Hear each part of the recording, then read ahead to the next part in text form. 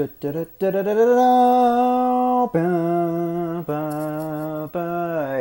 everybody, welcome to a Let's Play that I'm doing here because I'm bored. Super Mario Brothers 3. Super Mario Brothers 3!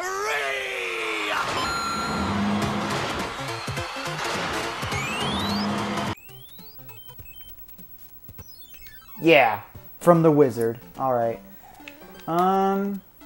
Here we go. Just some classic 2D Mario action. This is actually, prior to Super Mario Bros. Wonder's release, is my favorite 2D Mario game, but of course Mario Bros. Wonder was so good. I think that one's my favorite now at that point, but you know, classic NES Mario, this is where it's at.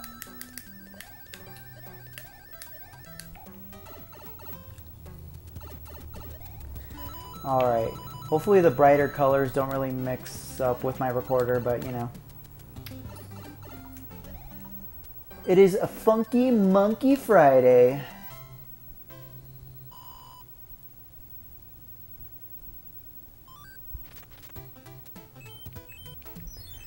Alright.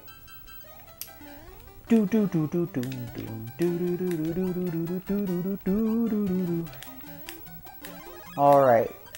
Here in 1-2, something that's kind of interesting is that you can actually get infinite lives here if you just jump, stomp, stomp. And then I'm only going to get like 1 or 2 just to show it off, but yeah, if you hold A as soon as you land and then you can use the raccoon to get it, then you can get 1-ups infinitely in that section. I'm not going to abuse it though because this game is not really that difficult. Well, actually it is because it was made for, you know, the hardcore people. And if you think I'm lying, no, in Miyamoto's own words, this was supposed to be for hardcore platforming Mario enthusiasts back in 1989. Whereas this game's sequel, Super Mario World, was supposed to be geared more for beginners or casual players. Which, I don't know, I'm on the side of the debate, I'm more of a Mario 3 fan myself. I know a lot of people love Super Mario World, and don't get me wrong, I love Super Mario World too. It's one of my favorite games. But, well, I kind of flip-flop between Mario 3 and Mario World. Because, well, I mean, I guess it's a different feel. Like, sometimes I feel like playing Mario 3, sometimes I feel like playing Mario World. Speaking of Super Mario World, actually, I got a Super Famicom today, which is pretty nice. I have 3 games with it. It's Super Mario Bros. 4, which is Super Mario World here in the US, but it was called Mario 4 in Japan, so it's gonna, well, it was subtitled Mario 4 in Japan. It's still Super Mario World at the end of the day. I got Donkey Kong Country, which is titled Super Donkey Kong, which is a name I definitely did not expect. I actually did not know that little piece of trivia that outside of the United States, it was actually called Super Donkey Kong and not Donkey Kong Country.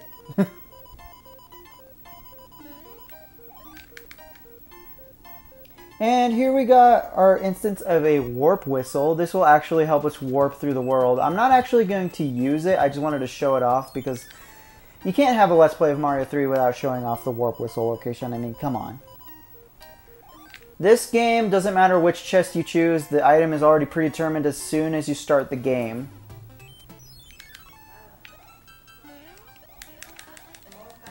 Alright.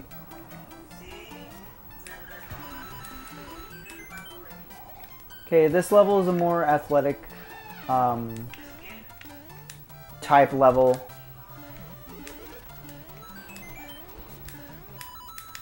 Now, what's interesting about this stage is that there's actually a prize if you manage to collect 44 coins within this stage. I'm going to try and do it. If I don't, then I'll just tell you what the prize is. I've been able to do it pretty consistently so far, but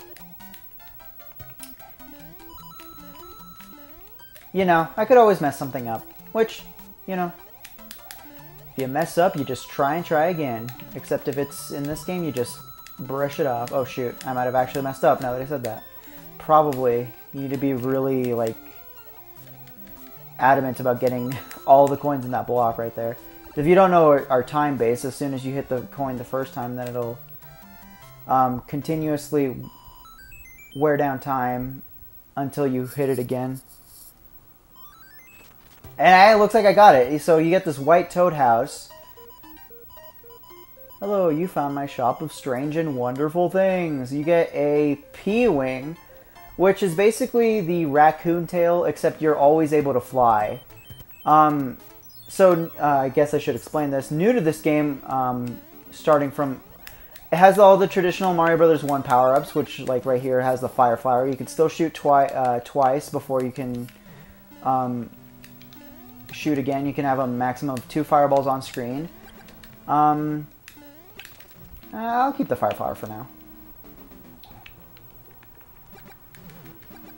There's the standard Super Mushroom, which just makes you grow to Super Mario instead of regular Mario.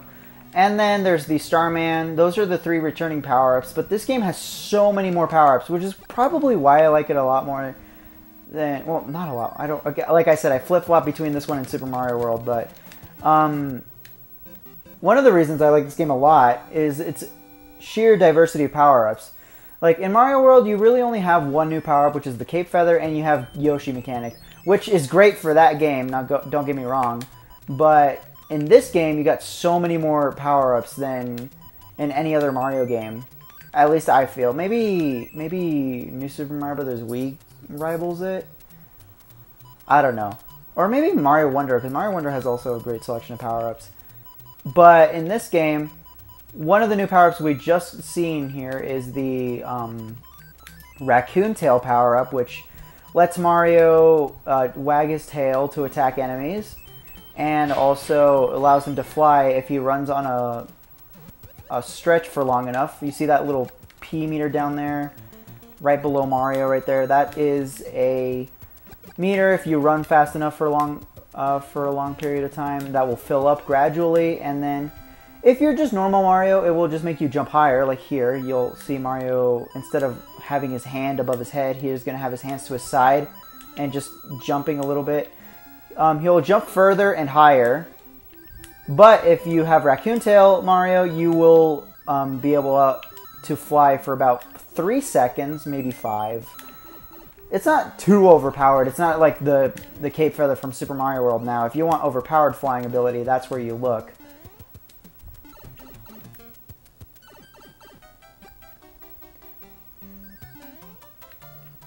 But yeah, the P-Wing in this game is actually the infinite flight power.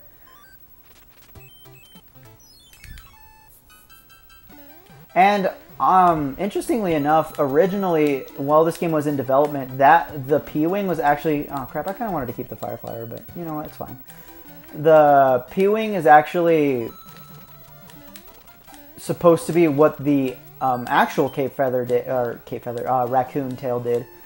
But they changed it in development because it would have made the entire hard work of the level designers pretty much useless, because you could just fly over everything, which I don't think I need to say out loud that it was a welcome change. I mean, obviously you don't want your entire game just based on mashing A. That would have been kind of ridiculous.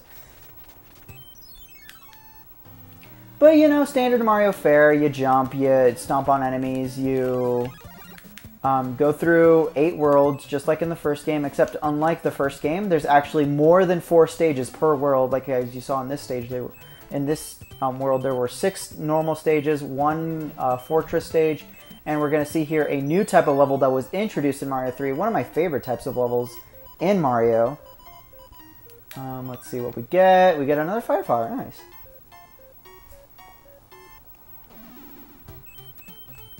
Here we're going to see our first instance of this type of level. Oh, it's terrible! The king has been transformed!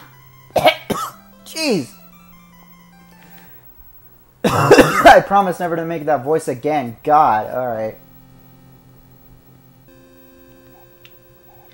Alright, here we have, if you've played any other Mario, 2D Mario later than this might seem familiar to you unless you played, like, I don't know, Super Mario Bros. DS or Super Mario World. This is the airship level, which is a level that will not only auto-scroll from left to right, but it'll also bob up and down.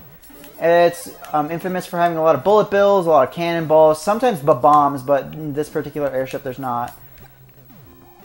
These levels, although slow, they're really a fun test of your platforming skills. I like them a lot. This first stage isn't really that bad. I believe there's nothing at the end of this one, but I believe of the ends of Airship 3 and 5, there's going to be power-ups there, so you want to wait till the screen scrolls all the way.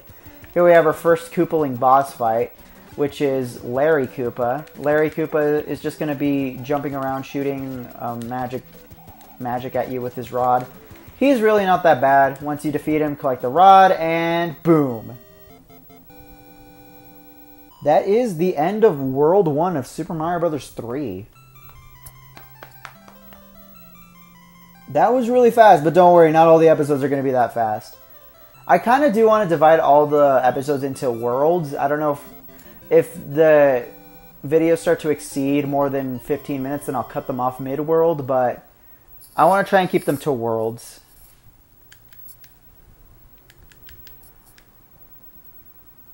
Princess Toadstool. Now, I never knew this as a kid, but every time you collect one of these letters after each world, that a sticker that she uses at the end of the letter is actually a power-up. You get that power-up for beating that world. Alright, so now we move on to World 2, which is the Desert World. Next time on Mario Bros. 3, we're going to go ahead and beat the Desert World. See you guys next time.